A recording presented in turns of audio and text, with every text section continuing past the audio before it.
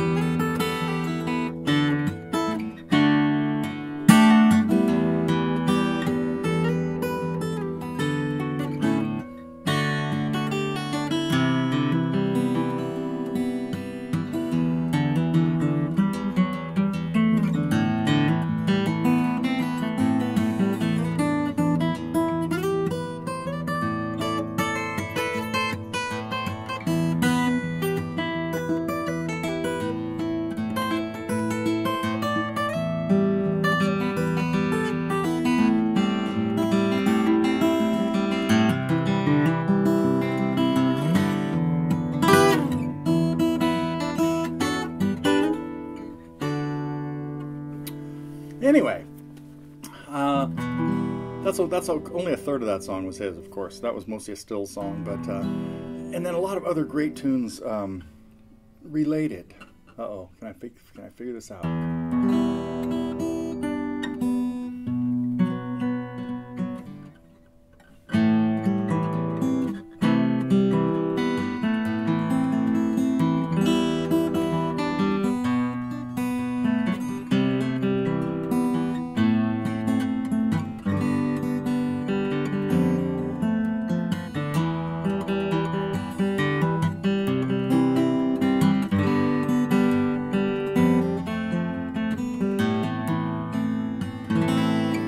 Of course, another Nash tune, but really became famous when they were together. Anyway, okay. Boy, I might wander off. Oh, don't do it! Don't do it! Little bit of excitement around here yesterday. We had a big a coptercade fly right nearby. Now, not for a great reason. It was because our coast has been pretty well destroyed, and so the president came out to Northern California yesterday, and there was a lot of noise as a bunch of big helicopters flew from Moffett Field, which is that way, kind of a little bit northwest of here, to Watsonville, which is a little bit southeast of here. So yeah, it was kind of cool to see these slow-moving. Well, they're probably really fast-moving, but from as far away as we were, they looked like they were moving slow. So that was kind of exciting. Oh, and the other kind of excitement is, you know, I mentioned a couple weeks ago, I'm kind of getting into the Dan Hicks kick. So there's a few more of those under construction. I hope some of you had a chance to take a look at.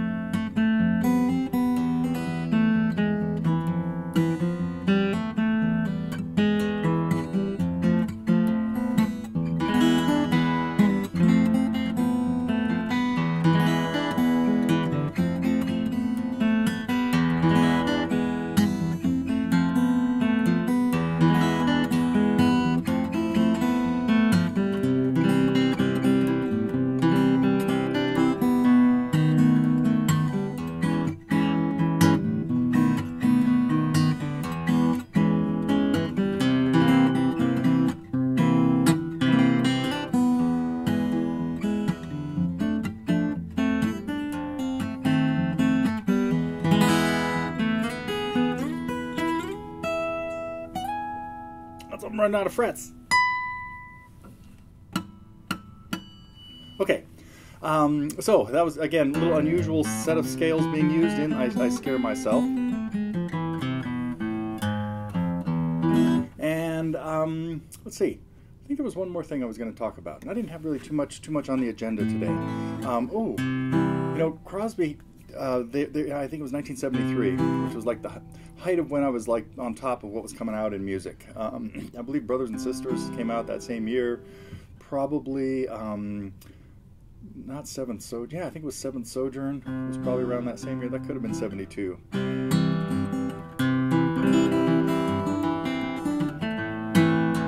This was David's take on Neil Young's tune.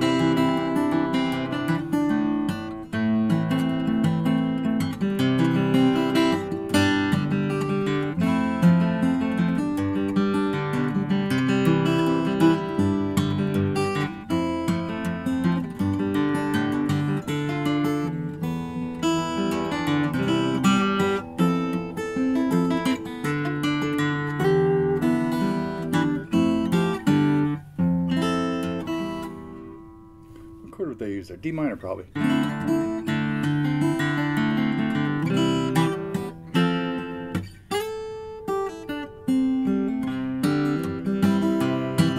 Anyway, they turned it into a country thing. If you haven't heard that, the Byrds version of Cowgirl in the Sand was really country.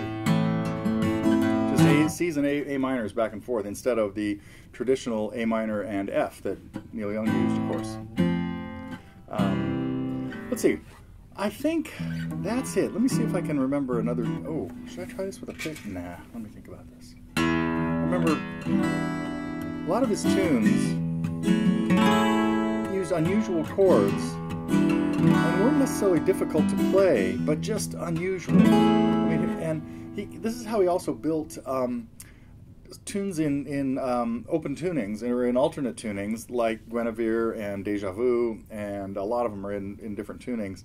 And which meant he usually wasn't doing anything too complicated. Now, he, of course, learned this from Joni Mitchell, who had been doing that already by the time they met.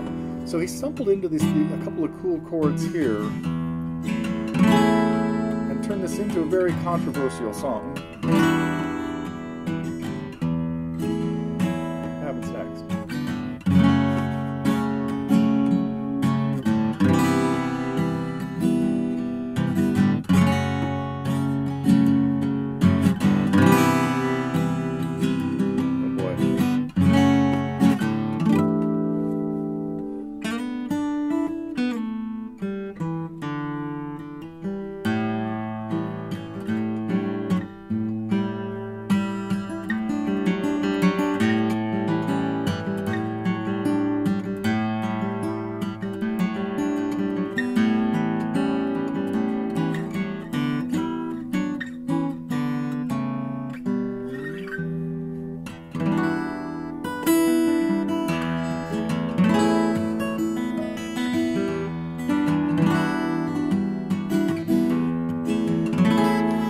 Played the song, if you're not familiar with it, these chords are just ninth chords, minor ninth chords, and a standard ninth chord. Oh, this will be today's tip. Oh, yeah, I was going to save that one for later, so never mind. I'll disregard what I'm going to say.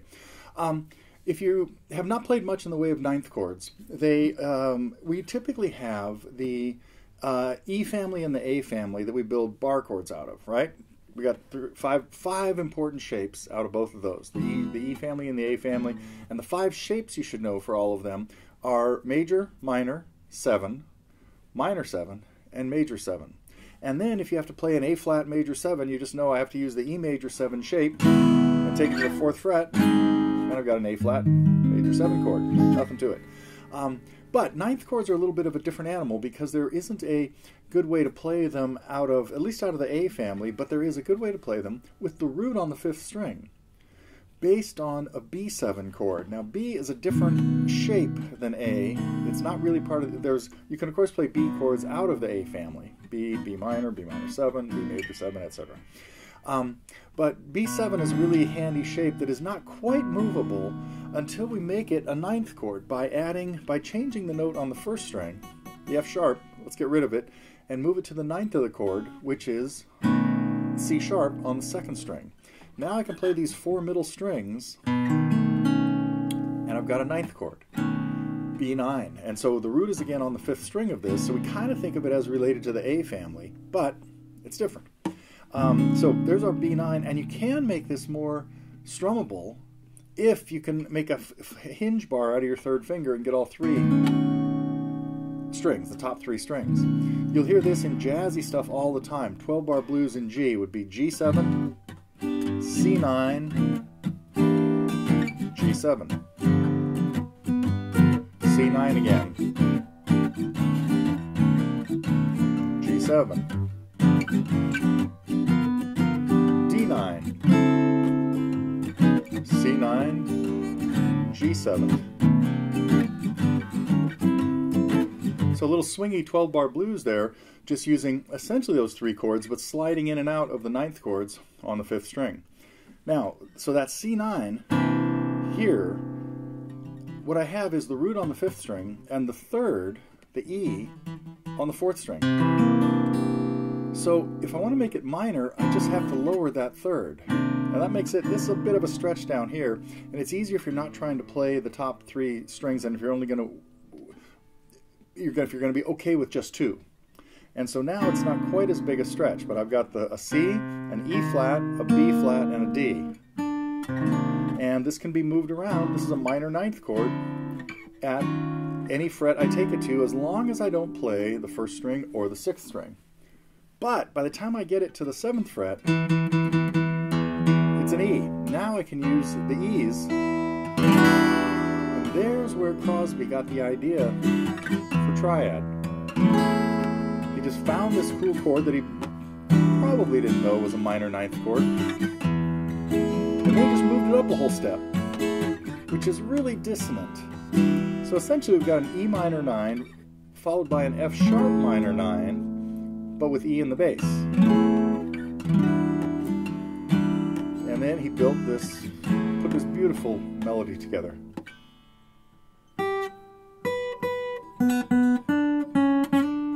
See if we can find the melody there.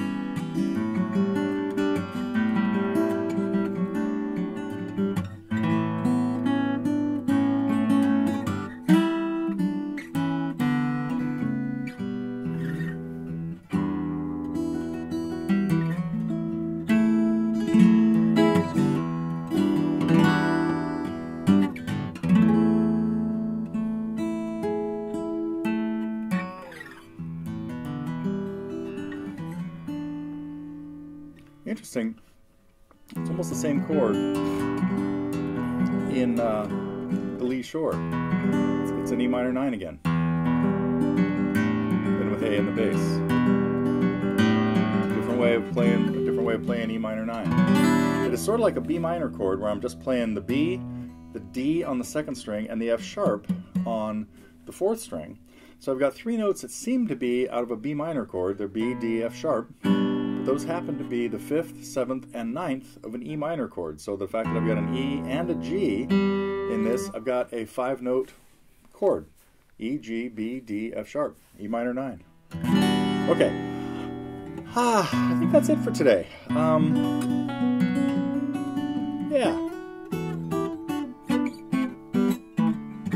Hopefully, next week you'll have a chance to look at some of the new tunes that we are working on, and we'll be back with other thoughts, I'm sure.